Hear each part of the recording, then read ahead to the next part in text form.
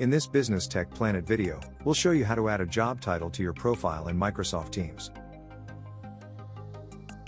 First, we're introducing the new Business Tech Planet newsletter, where you can find the latest Microsoft news and updates. Get access to our free Microsoft Teams eBook. And always have the chance to win our monthly tech prizes. Just hit the link, and get your free copy of the Master Microsoft Teams eBook.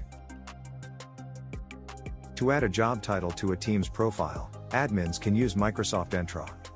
To access Entra, head to entra.microsoft.com in your web browser.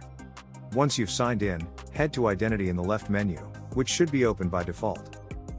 Then select Users. And then All Users. Next, search for someone to give a job title to. Then select their name below. Now head up and click Edit Properties. And you should have the option to view their job information. Here you can enter a job title, which we'll set to Senior Editor. When you're done, head down and click Save. The changes will take some time to propagate, but once the update has synchronized, click or hover over the profile picture, and the job title will be visible under the name. If you don't want to wait for the changes to update, you can clear the Teams profile cache.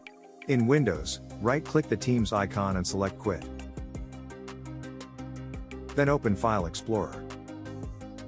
In File Explorer, head up and click the address bar, then type in the on-screen path. You can also copy the path from the video description, and paste it into the address bar. Now hit Enter, and you should see a list of cached files. Press Ctrl and A on your keyboard to select all files. Then right-click any of the selected files, and select Delete, or click the bin icon. If you're using a Mac, right-click the Teams icon and select Quit. Next, open Finder from the dock.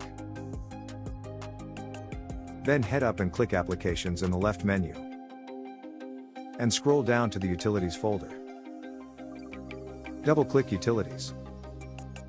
Then double-click Terminal. You could also press Command and Space on your keyboard, then type Terminal, and hit Enter. Now enter the on-screen path, and hit Enter on your keyboard. If you need to click Allow, enter the path again. Enter this second path into Terminal, and hit Enter again. You can now close Terminal and restart Teams.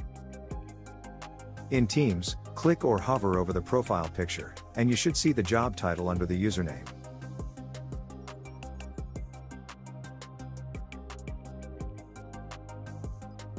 That's all for this video. Don't forget to like and subscribe. And for important Microsoft news and updates, and a chance to win prizes, be sure to hit the link in the description, and join our newsletter today.